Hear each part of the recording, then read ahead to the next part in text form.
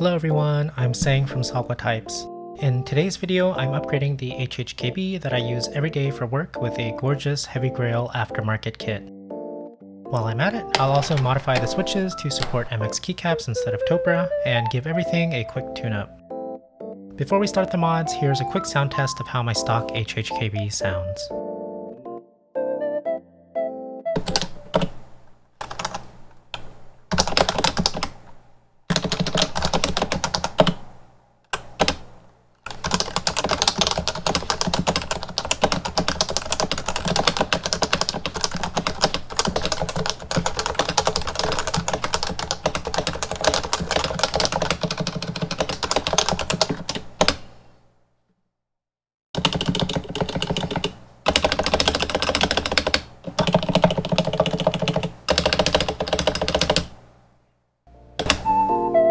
To be completely honest, I'm not the biggest fan of how it sounds, but the switches on the HHKB are sublime to type on and quite different from any other MX board I've used. But first, with that done, I'll start disassembling. I need to harvest the PCB, controller, domes, capacitive coils, and the stabilizer wires. As you can see by the pristine sticker, this is the first time I'm taking this board apart. Although I really enjoy building MX keyboards, I use my HHKB primarily for work because it's incredibly comfortable to type on over long periods of time.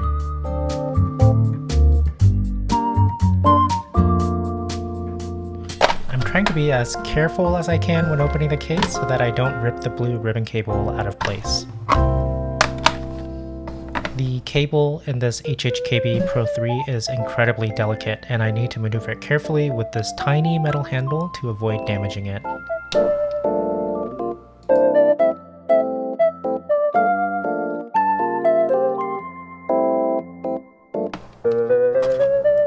With that out of the way, we get a clear view of the underside of the circuit board. PCBs are often beautiful in their own right, and the HHKB is no exception. On this board, I love the Topre branding and the board info in this corner, and how these resistors are arranged like wings here at the top, and small city blocks at the bottom.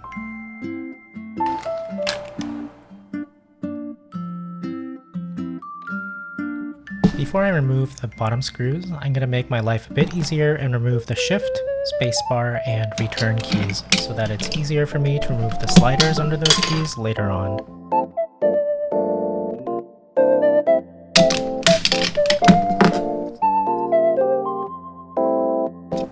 I'm not sure why this metal spring is here, but I assume it helps the spacebar snap back into place when it's pressed.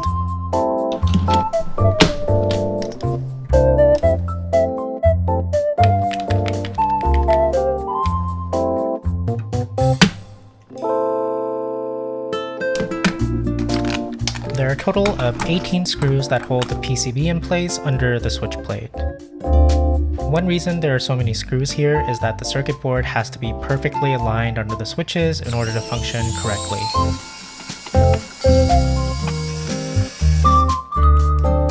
Topre switches aren't socketed and soldered into a PCB like a switch would be on an MX style keyboard.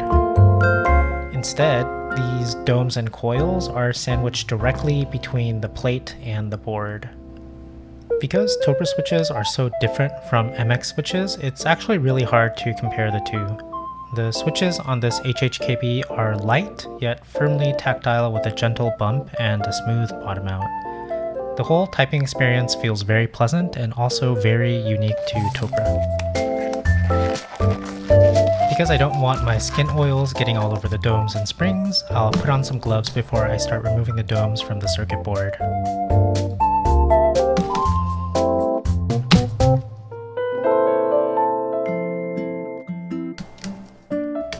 Basically, all of the domes on my board stuck onto the PCB, and I unfortunately made a rookie mistake and spilled the parts everywhere. I need to save the domes and springs to transplant them into the Heavy Grail. An interesting thing about the HHKB switch plate is that it's integrated into the top housing of the case. Normally I would need to remove all those black sliders in the plate, but since I'm using some custom sliders, I'll only need to harvest these wires from the stabilizers. I found that using a small flathead screwdriver and a bit of pressure did the trick.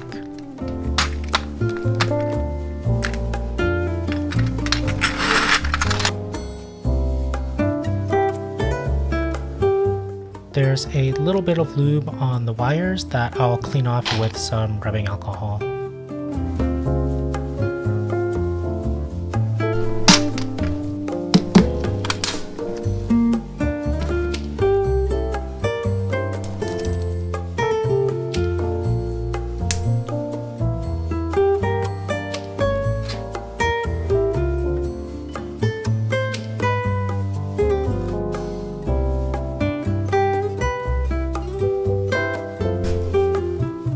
So that's pretty much it for the disassembly.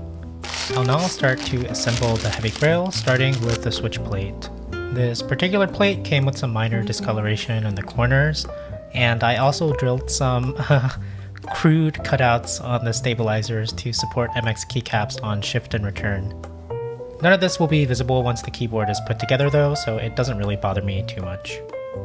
The bottom of the plate has these super smooth hand-polished rails that I'll now lube with a very thin coat of Krytox 205 grade 0 for extra smooth key presses. The HHKB and Heavy Grail both use an intricate plate with built-in rails that act as the legs on the Topre switches. That's why I'm lubing the rails similarly to how I would lube the legs on an MX style switch. Speaking of MX switches, these are the custom sliders that I'll be using. If the plate is like the legs of an MX switch, the slider in a Topre switch is like the stem. The original black sliders from my HHKB are only compatible with Topre keycaps like this one. But these aftermarket cream sliders from Deskeys support MX keycaps with the iconic cross stem.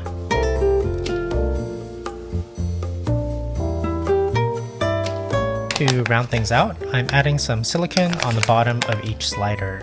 The Deskeys sliders are designed to be used with silencing rings, but since I'm not using silencers, these gaskets will help keep the switch's travel distance closer to a stock HHKB.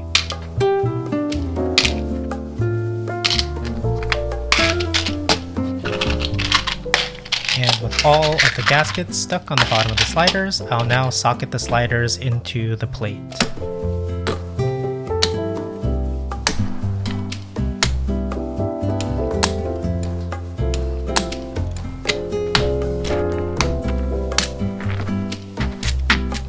It's important to check that the sliders travel freely within the switch plate before moving on.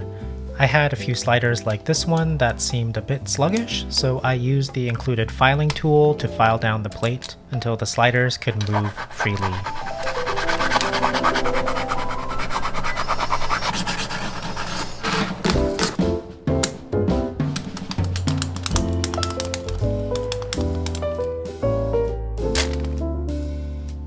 Okay, with all of the 1U sliders in place, it's time to socket the stabilizers for the shift, return, and spacebar keys. The stabilizer wires need to be lubricated before I insert them into the plate. I'm using XHT BTZ on the spacebar wire. It's a thick grease that should help minimize any rattling sounds coming from the wire hitting plastic. The smaller 2U stabilizer wires are also getting a thick coat of the same 205 grade 0 that I used on the plate.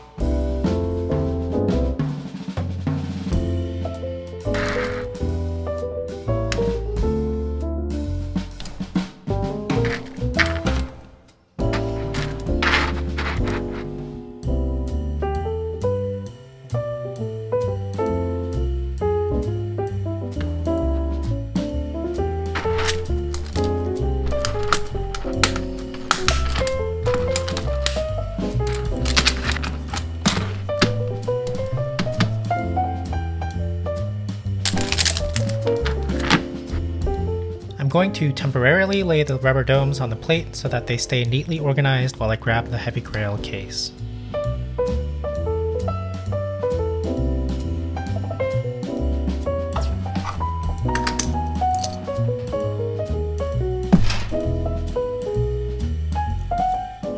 packaging for the Heavy Grail is very nice, with some welcome details like a foam cover that doubles as an angled work surface and a lovely product passport with some useful information about this particular Heavy Grail.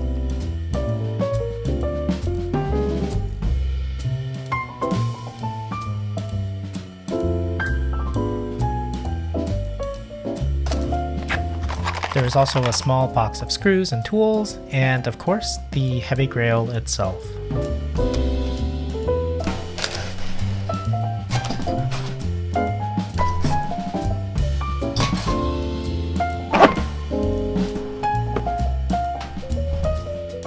The K2 textured finish on this Heavy Grail is gorgeous and has a lot of detail when you take a closer look.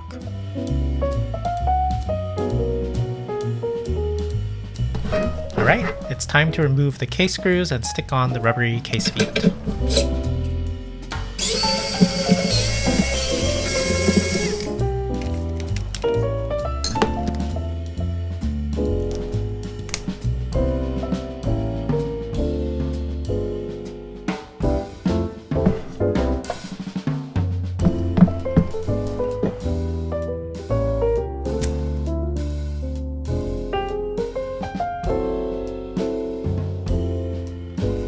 With the case opened up, I'll now install the isolation gasket and the switch plate into the top housing.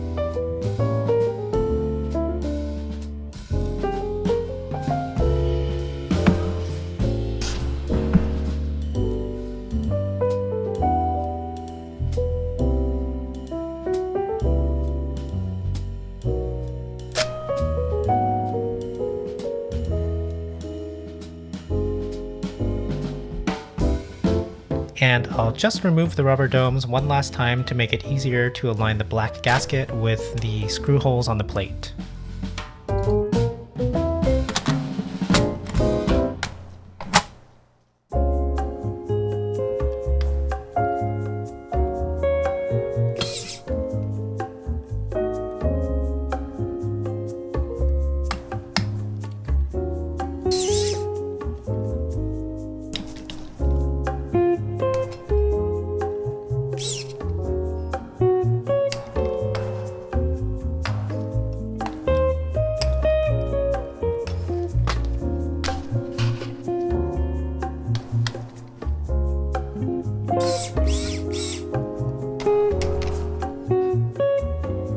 Alright, with the plate screwed in, I can finally seat the rubber domes in place on the sliders.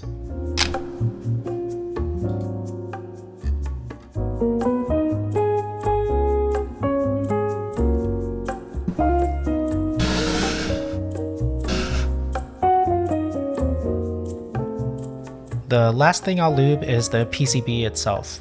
This might seem really wrong, but it's completely fine and helps to reduce any unwanted pinging from the capacitive coils.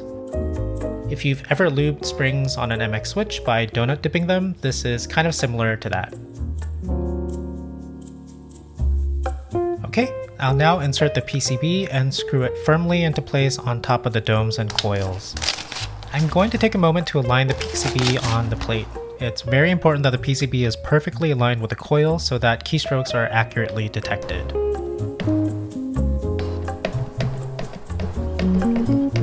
With the PCB in place, I'll now carefully install the data cable that mates the switchboard with the controller and seal everything inside the shell with the case screws.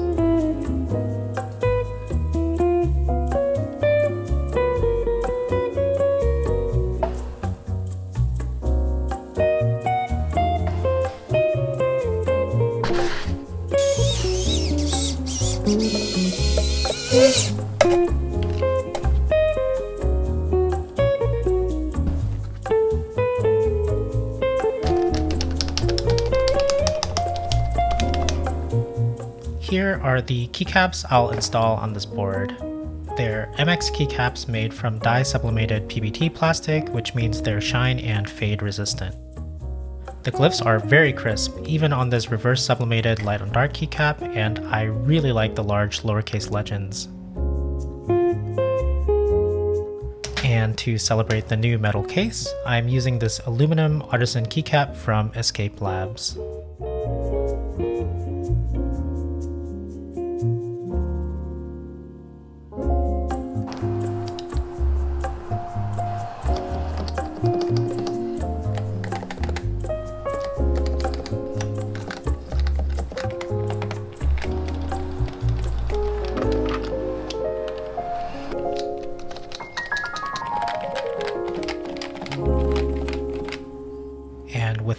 The build is complete.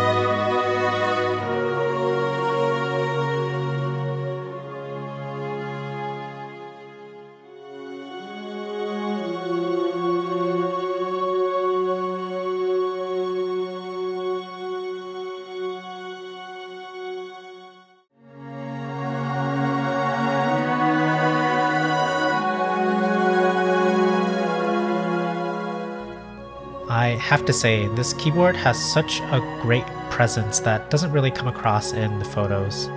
It has this fantastic weight to it, and the finish on mine looks just absolutely pristine.